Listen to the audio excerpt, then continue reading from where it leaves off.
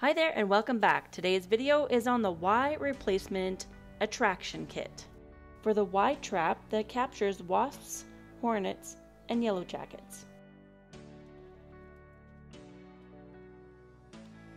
If you missed the first video on the unboxing of the trap and setting up, I will link it in this video. So in the last video, we left on leaving the trap out for a week and a half, capturing all these wasps. Today we're going to be opening up this trap to see how many wasps we captured, and using a replacement package to set up this trap for another 2 weeks.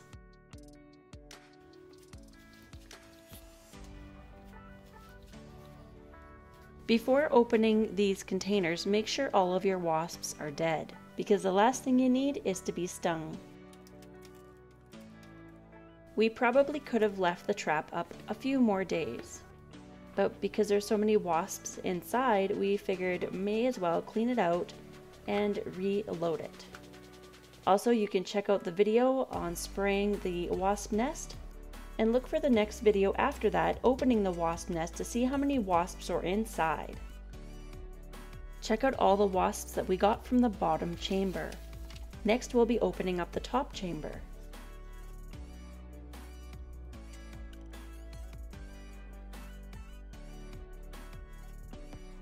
The vial looks like it has quite a bit of scent still in it. This is probably why they have more than just one hook. For when you buy the replacement packages, you can just add another vial. So he's just pulling out all the dead wasps, and it looks like we also got a moth. We are going to leave this liquid in the container and just add on to it, as right away when we open the container, you can definitely smell the strong scent. This scent is what attracts the wasps, hornets, or yellow jackets. Also, with the little disc felt pad, we're just going to be reusing that as well, because it still smells and it's still clean.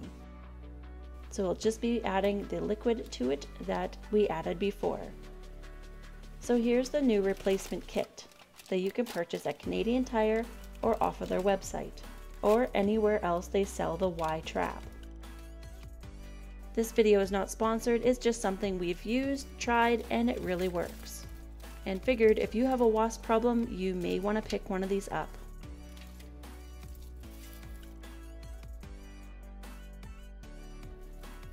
So in the replacement package, it comes with everything that was in the Y trap when we first bought it. It comes with the vial and 2 pouches. The only thing I don't see it come with is another felt pad, so you will have to just keep reusing the felt pad you already have. So with the yellow attraction tube, this one goes on the felt pad. Oh yes, and if you're wondering how many wasps we captured, in the first round of having the Y trap up for only a week and a half, well, we ended up capturing 51 wasps and 1 moth, along with a few little flies.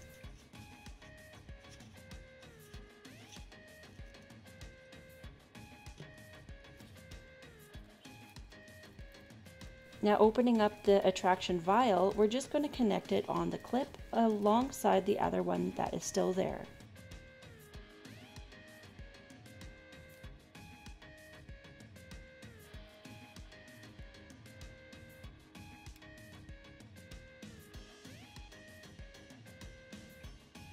Having 2 of them on will make it a stronger scent.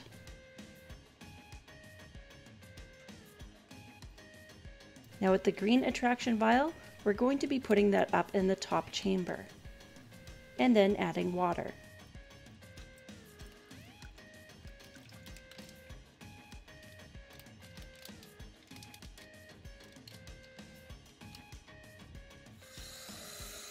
Remember to only fill it up to the start line.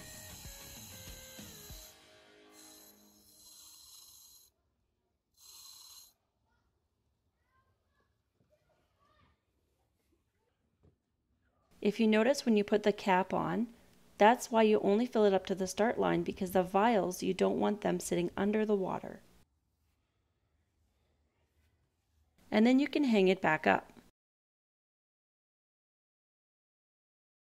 So we'll see how long it takes before we capture some more wasps.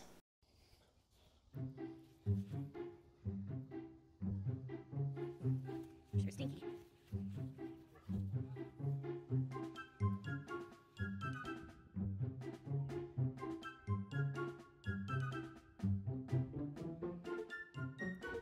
It's only been 5 minutes and we captured a wasp.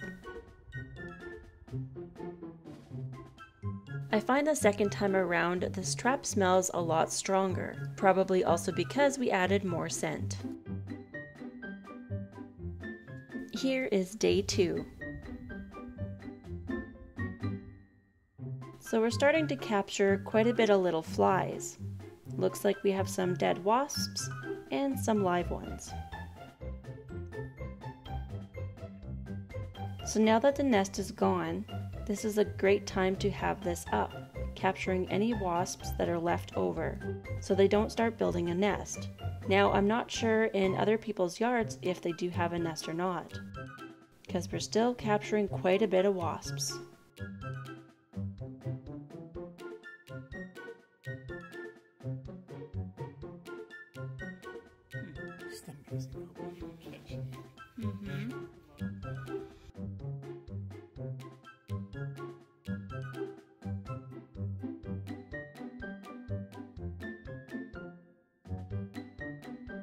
Here is day 3. We're going to leave this trap up for at least a good 2 weeks this time. So if you want to stay tuned, I will make another video on revealing how many wasps we captured after the 2 weeks.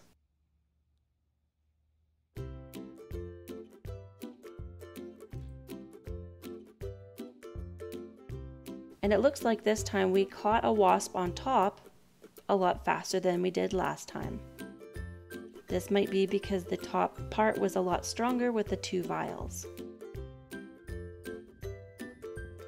I definitely give this trap a 2 thumbs up and recommend it to anybody that needs to get rid of wasps. I think this is a great product and I'm happy that we found it.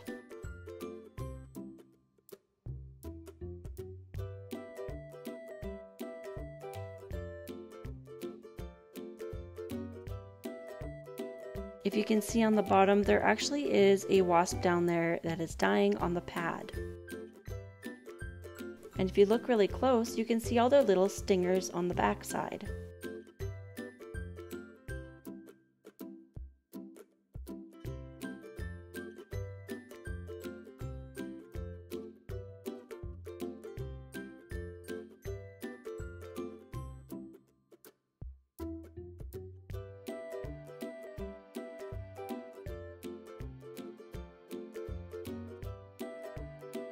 So if you like this video, give it a thumbs up and subscribe for all new videos. And make sure not to miss out on the next video seeing what's inside the wasp nest.